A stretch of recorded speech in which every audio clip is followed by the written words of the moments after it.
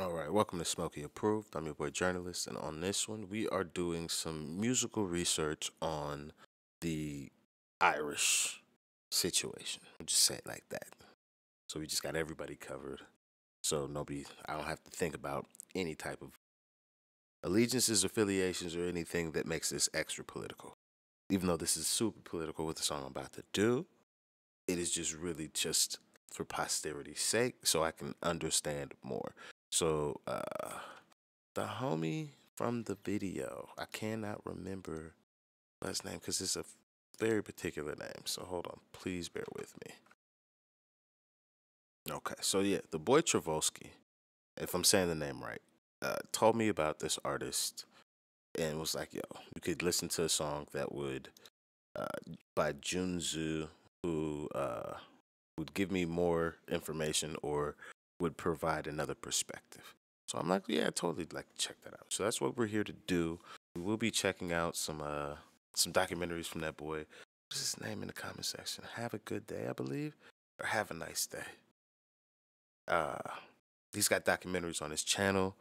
Uh, I've got one of them open, a couple of them actually. I got like two or three actually open that cover, I think, in a better format than that Vice documentary I was doing on the Northern Ireland and Irish border situation. Because, again, I understand it's super political and techie, but I've not been educated on this subject at all. So I would like to know more than just, oh, the IRA are a part of the fucking Sons of Anarchy television show. Yeah. I think it's like the extent of most Americans' knowledge. Yeah, I believe that's where it begins and ends. So yeah, I was like, that's not enough for me. So I was like, I can check some more stuff out. So that's how we got here. Thank you for joining me. Sorry for this long intro. I just like to let you guys know kind of what I'm thinking before we get into these. And yeah, thank you for joining me. Let's get into this. And if you could, please hit that like and subscribe.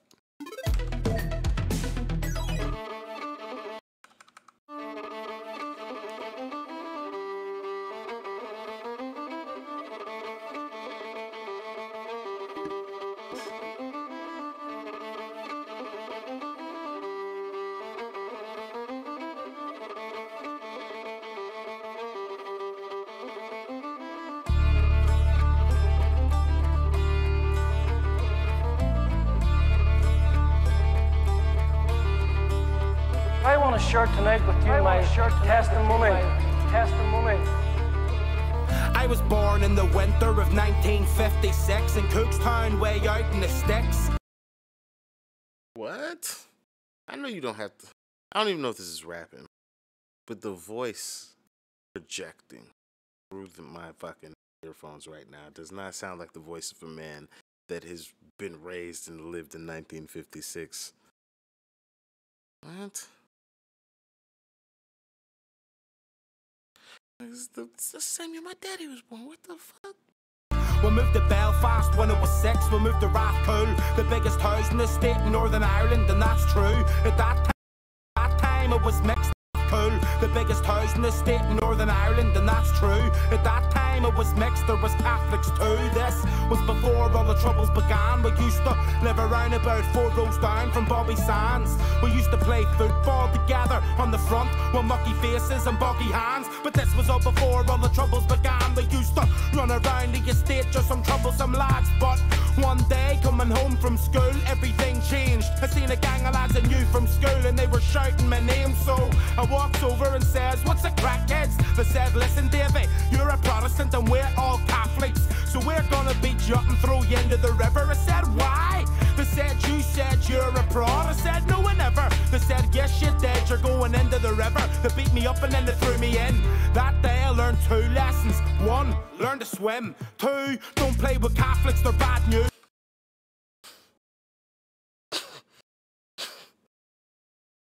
Cheeky cut. In the middle of this is the shit I be saying. It's like the reverse of when I'm listening to Abracadabra, and he says the shit about his dad, and he uses the bar about his dad, like, "Oh, I beat the pussy up and then cut like my dad." I'm like, "Oh, like that's a hard bar. Like, okay, you get pussy, like cool, like it's a good bar, but like let's actually take a moment." The part about you saying you cut like your dad, like, that's deep. That's actually deeper than just the surface level shit it sounds like. So when I hear this guy talk about, I learned 2 lessons that day. to fucking swim, and the fucking Catholic shit. I'm just like, oh my god. You were, not that it's a problem, but just the way that our minds work sometimes in the middle of divulging a story that is probably riddled with pain, but like he's come to like an ability to be able to speak about it out loud or like record a record on it. And then to just make it a comical moment while also a topical moment. I'm just like, this is the mark of what distinguishes music to be art for me. Doesn't matter what genre or whatever. When you can make music that does stuff like this, it goes from just being, music is a whole is art, but like these are the like masterpieces of what this genre can do when you do it properly. And I find it crazy. And then I also, you know me, I'm Mr. Get a Hug. So they gotta like, these niggas need hugs, but like, this is crazy. This is crazy. You're going into the river. They beat me up and then they threw me in. That day I learned 2 lessons. 1, learn to swim. 2, don't play with Catholics, they're bad news. And that's how it was from that day forward in Rathcoole. 1972, we were only kids, but we had hardened minds. Back then I thought the smartest thing for me to do was join the tartan gangs. We would set upon them. At first we would smash their windies. Later we would petrol bomb them. We would burn them out of their homes. Some people would say we lived the wrong life. I spent the 18th birthday as a political prisoner, locked up in Long Cache. I got released, but the same week I was out planting bombs and robbing banks, while at the same time trying. So I'm just dissecting the song and this picture at the same time.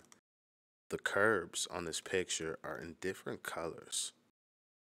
So the curb on the right is for the people that are loyalists and are for the UK government, and the people on the left are loyalists and they are for the Irish independence, if I'm understanding this artwork as possible. And like his story just told us, he was just a kid in the middle, wasn't worried about none of this shit, and then has had to be forced to pick a side to essentially survive in a time that is just mental. Art is a beautiful thing. Pictures, fucking movies. Oh my God, it's all great. It's all great. I hope I'm getting this picture right. To live a modest life, but I got arrested again and broke the officer's nose to say thanks. Yeah, we get back in jail, we had military status and we called ranks. We had bomb-making classes in the morning in prison and weapon training in the afternoons with some live bullets, not blanks. Thanks to the troubles in the streets, there were more tanks. And in my mind, I wanted to do more, cause if I'm doing this raw. I want to join the most feared terror group of them all. I put the word out around the jail. The Packy wants to be an Ulster volunteer. And 2 weeks later when I got released, there was a knock at my door saying, is it true I wanted to join? I said, yes I do. They said, think it over, cause once you do you don't leave. I said, no, I believe this is a cause worth fighting for. It's a cause worth living and a cause worth dying for. And I said, why not? I'm a loyalist. I've all these tattoos on my arm. No surrender for God and Ulster. Remember 1690 and everything. And I thought, no, I believe in this. This is a good cause. And I thought, well, if you're still going to be a terrorist, you may as well be a good terrorist. And I thought, the most feared group in Northern Ireland in the paramilitary scene is the UBF. They're very militant and they're very secretive. And you can't just join this group, you must be invited by them to be a member. A week later, I went with these men and they took me to a bar in Belfast and brought me upstairs into a room. There was 3 men sitting behind the table and they had an Ulster flag over the table. And there was something else sitting on the table, and I am sure this will surprise you, because you know what it was? One of these, a Bible. And the guy in the middle said to me, do you believe in the Protestant cause? And I said, I do. He says, are you prepared to die for the Protestant cause? And I says, I am. He says, are you prepared to kill for the Protestant cause? And I says, I am. Carried on my mission and moved up in position. Done everything that you could envision. My whole life revolved around the organisation. Became an area commander, turned streets into military stations. I got arrested with the rest of my team because a snitch turned super grass and give the police information.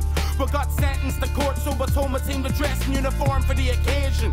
We got lined up on the docks like Thunderbirds. He called my name and then the list of offenses that I don't know what it means to get lined up on the docks like Thunderbirds. Literally the first thing I don't understand in this song. I don't understand a lot of the cultural context, but I'm going to save that shit because I'm trying to understand the story he's trying to paint. But what the fuck does it mean to be lined up on the docks like a Thunderbird? I got arrested with the rest of my team because a snitch turned supergrass and give the police information. We got sentenced to court, so I told my team to dress in uniform for the occasion. We got lined up on the docks like Thunderbirds. He called my name and then the list of offenses. Then he sentenced me to 48 years in the underworld. He said I'd serve at least 12 at the minimum. I turned my back on the judge like I wasn't even listening. I saw my mother stood at the back of the court with tears running down her face. She looked at me and said, "You're a hopeless case. You're never gonna change." I said, "Go home and get my headpiece, ma. They could take away in chains." I thought I'd never see the light of day again. But meanwhile, my mum didn't go home. She went to tell my relatives what happened. And there was a wee woman sat in her own. She said, "Mrs. Hamilton, I believe that God can change your son." My mum said, "Thank you, but I've done all that can be done." Before starting to cry, she said, "What is to become of my son? I never wanted this." The wee woman said, "Don't you be worrying, love. I'm putting him on my wanted list." She said, "I believe God's grace creates changes." She said, "I don't believe in hopeless cases." She said, "I don't believe in hopeless cases." Listen, about a week went by and I was sat in my cell thinking about life and how I'm trapped in hell. I saw a piece of paper lay on my bed. I picked it up and it read, "Jesus Christ is coming back soon." I laughed and said, "Alright, do a cinema near you." I ripped it up and threw it straight in the bin. I made myself a cup of tea without taking it in. But the next thing that happened was very strange. I heard a voice in my head saying, "David, it's time to change, become a Christian." Well, I thought that I was slipping or tripping because I was mid-sipping and burnt my lip in my tea. I said, "I know what's happening here. These fellas playing a trick on me." The slip trips in my tea, so I poured it out and looked down the sink. I couldn't see no tabs, then I started to think, what if the voice that I heard was right? What if all these years it was God that spurred my life? Cause I've been shot 3 times, stabbed in the head with an axe and survived. I've been blown up in a bomb, there's been many attempts in my life. The fact I'm even alive is a reason to believe in the divine. I realized I was deceived in the mind. So I got down on my knees and I started to cry. Asked the Lord for forgiveness. I said, "Lord, let me be your witness. Please rid me of the bigotry and leave me sinless. Let me spread your word, I'll go about your heavenly business. Please change my life, let me live this." And from that minute on I felt freedom in my soul even though I was in prison. I thank the Lord Jesus Christ most of all that what he's done in my life, that he has given me a story. And I believe it tells people that there's no such thing as a hopeless case. If that was true, if that were really true, then you're looking at one, a hopeless case. And I really do thank God we get an opportunity just to share. You know, I said today, some of the best brains in England is trying to find a solution to bring the North and the South and the Protestant and the Catholic together. And yet today we could stand before people and say, we know a solution that works. That's because Jesus Christ is Lord, that we are reconciled not only with God, but with our fellow man. Because God changes the heart. It's not a united kingdom or a united Ireland, but it's God's kingdom. That's what it comes down to. God's kingdom. God's kingdom.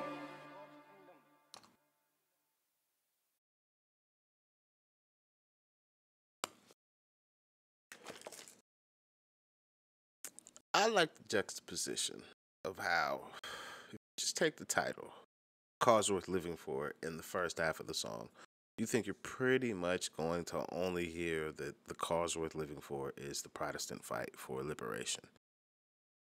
Valid fight. This guy, though, exposes his story, the shit he's been through, for the first half. And then for the latter, not even the first half, I'll say for the first, 75% of the song is truly what has led up to his childhood all the way to what's landed him in jail. That last little 25% is the juxtaposition of maybe the cause worth living for is not just only for liberation, possibly, because I can't tell you whether or not that thing. I'm American. That's between you folks. I ain't got time for that. I'm just trying to learn a thing. So it's not only that, but maybe the faith and trying to be an example to show people that there could be unification between these two warring factions, that might be the cause that's actually worth living, which he now has taken up and feels is the greater cause for him to support and put his face on and be willing to do the same things that he just said he was willing to do just for the Protestant side of this. He now wants a unification. And this is where, to draw an American parallel, I feel like him going to jail was like Malcolm going to Mecca. So when Malcolm went to Mecca, before then, him and Martin, niggas was not cool. Martin was Uncle Tom to him. Like, it was a problem. It was long. But after going to Mecca and seeing so many different races pray together, essentially what Fred Hampton will figure out later, that the color coalition is far stronger than any religion, ethos, or anything like that. Nigga, you feel how I feel. We bleed the same. Them niggas is fucking you like me. It's just what it is. Getting people on that page from all walks of life is the far better message, or the far stronger one, and why they were happy to see Malcolm be the you slap me, I slap your ass back. And Martin was like, they slap me, keep it calm. It's not always the best response. So after coming back from Mecca, he sees Martin's path as possibly the better way forward. And Martin at that time is tired of getting his ass whipped. So now Martin is starting to see, like, well, maybe a little bit of militancy isn't that bad. Niggas, they fucking my good suits up. They out here telling all my secrets too. It's a problem. It's getting long for me. So he starts feeling a little bit more like what's it called? Malcolm. And then they kind of were going to kind of come together, but then that shit didn't happen. Niggas started getting clipped. However, the point I'm making though is, for this gentleman, it's like him going to prison seems to be his Malcolm going to Mecca moment, where in prison he's able to see that the unification, or working instead of the whole, is far better than one individual party. Because one individual party is cool, but if the advancement that you want affects multiple parties outside of your own, then it would behoove you to just incorporate them from the beginning. It's a smarter play. It just makes sense. It's just like why you shouldn't down talk your enemy if the enemy's goal is to talk or to stop whatever progress you want at the time, but they're still going to reap benefits if you actually win. You're going to have egg on your face in the end. It's just stupid. It's like the politicians that talk shit about niggas and then they endorse them after they don't get the fucking candidacy. It's like, why'd you talk about them like that? Like, and then not stand on it. I'm not about to back no nigga after I talked about that nigga crazy. You suck my dick. The fuck? Go. No. So this long-winded analogy point I was making is, it's just crazy to see how he has taken these 2 points of his life and contrasted them in the way that he has to come out with the viewpoints that he does currently have. Because I know for each individual parties on the Catholic and Protestant side, they now probably both look at this guy as either a traitor or he's still an op. So, like, if you're Catholic, he's still an op. This shit don't change just because you say we all need to be together. And then the Protestants are probably looking at him like, nigga, you're a traitor. Like, the fuck? You was outside with us, and now you're talking about we need to hold hands and get hugs like Jern? Like, nigga, you tripping. That's not what we doing. So, it's crazy because a lot of people don't have the ability or choose not to stand on their own beliefs or the things that they fucking come up with in their mind because the larger system or social hierarchy or dynamics in their areas. And to hear this song, it's got a crazy message and a lot of shit that I just don't understand because I don't know the history. It's way more techie, and that's why I'm trying to talk about it in a way where I'm as impartial as anybody that's trying to cover this. I want to know everybody's side because I don't give a fuck who's right or wrong. I just want to know the facts. Other than that, I don't give a fuck, to be completely honest, because it's not my fight. I don't fucking live there. If I did live there, I'm not part of any of this shit anyways. I just want to know what the fuck is going on with as clear facts as possible. So, again, that's why I'm trying to talk about it in a way where, hey, whatever side you may land on or whatever, leave me the fuck out of it unless you're trying to tell me the truth. That's it. Otherwise, it's crazy that they don't show these things. or they don't publicize them as much as the other stuff. And I'm just like, this is information people should know. This is like, it's just facts. Like, people should know this shit. So, yeah. I guess it's going to be it for me on this one. I can't really approve this joint. I feel like it's not like it's, I don't think this is Smokey proof. This is Smokey Reacts anyways. I'm tripping. I don't have to approve nothing. So I don't have to worry about none of that shit. So, yeah, I'm like, because I don't know if you could approve political messages. You could just call them salient songs, but I don't know if I can call it an approved record. Because am I going to just bang this as a record? That's definitely not happening. But, like, if I'm teaching somebody about the history, the history of Ireland, whatever I know, I'm like, oh, yeah, you should probably hear this record. It's crazy. This nigga's life is wild, crazy. But, yeah, that's it for me. I'll see you guys on the next one. I'm out of here. Shout out to the homie that put me on to this. Very much appreciated. Shout out to the artist. Shout out to everybody that's going to get the comment section to teach me something, because I'm just here for the facts. I don't care about, honestly, I'm sorry to say it so harshly, but I just have to draw that line. I truly don't give a fuck. I just want the facts, because me giving a fuck don't change shit. I'm some black guy in America. It's really not about to change the needle in no direction. So, let's just keep it calm. Please help me learn something. I'll see you guys on the next one. Thank you very much. I'm out of here.